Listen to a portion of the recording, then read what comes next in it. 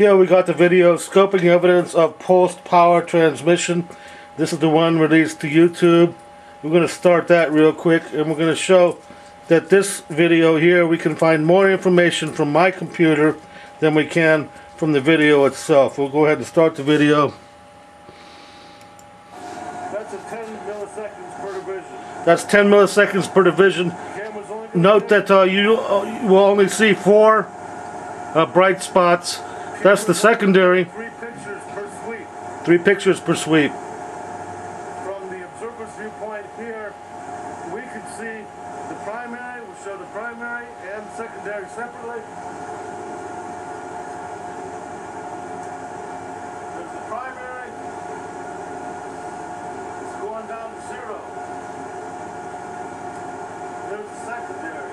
Okay, we're going to stop that now. Close that out. Now we're going to go back to my records on my computer. Look at the same thing.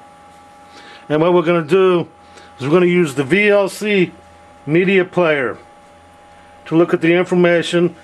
We're going to slow the information down through several of the options that the VLC media player will provide for you. We're on that icon there. In order to access this, we're going to go up to My Documents.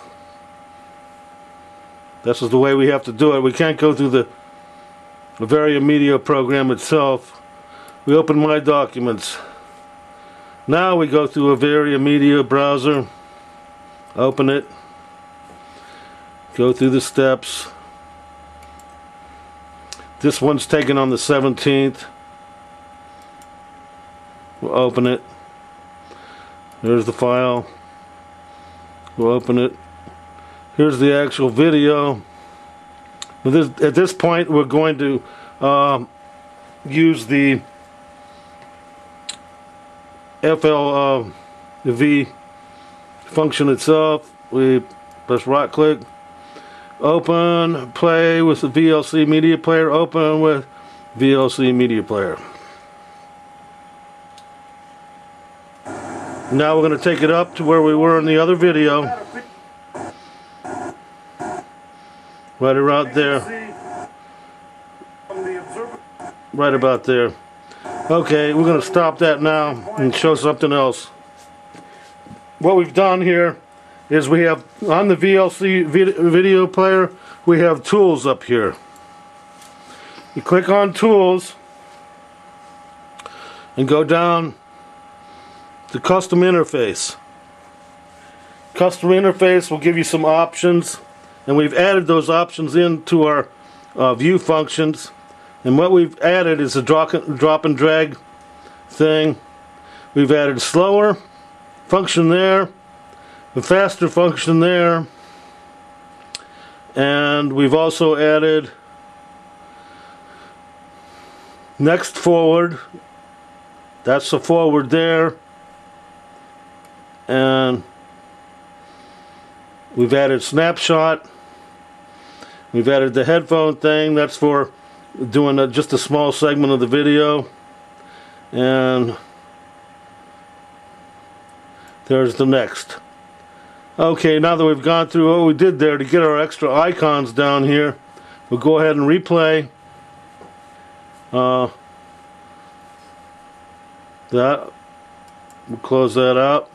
Now we're back to the video. We'll go ahead and play the video.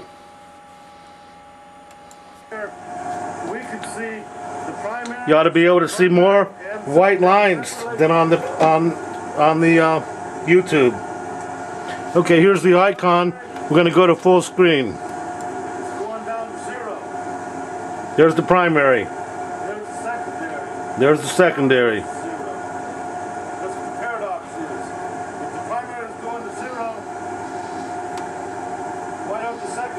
Now we're going to slow this down shortly, as soon as we get a dual. There's our dual. There's faster, and slower, slower, slower. Now we can see more information by doing things these ways. Now I can count 1, 2, 3, I can count more white bands in the information, as if more pictures are being taken than ordinarily would be possible. We just had a 5 milliseconds per division. we just had a There's the primary. sweep change. Let's put it back. 3 pictures per sweep.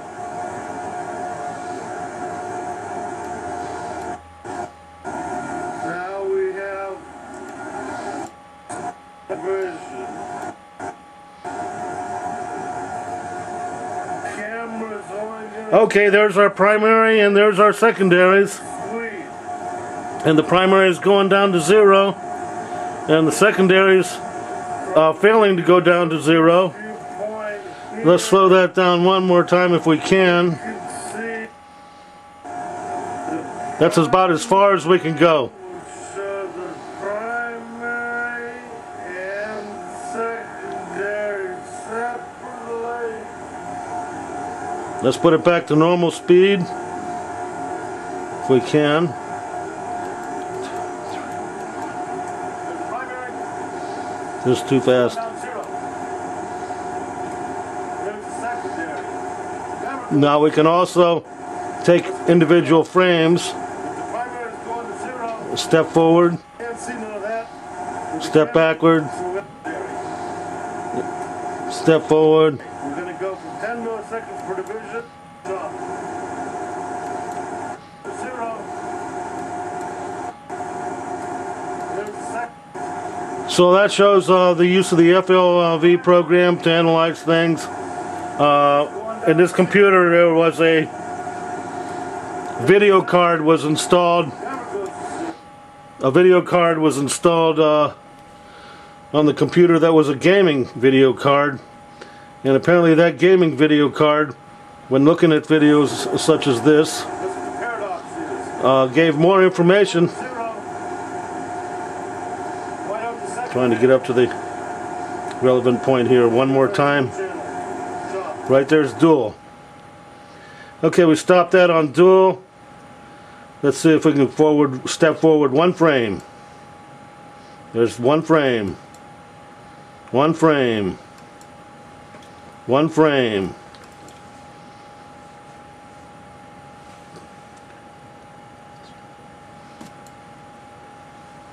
I don't know what, that's a different icon, where that came from. What's that icon do? I'm not sure. Let's try backing the frames up. So that shows us what the camera sees and how the camera interprets it. We're going backwards in time now. I think you're only allowed to go 5 or 6 frames backwards or forwards when you're using the frame function. And you can also take a picture. Take a picture there. And that will put the picture in documents. So I find the FLV program to be a nice little program you can pick up on the internet and apply for work like this. Thank you.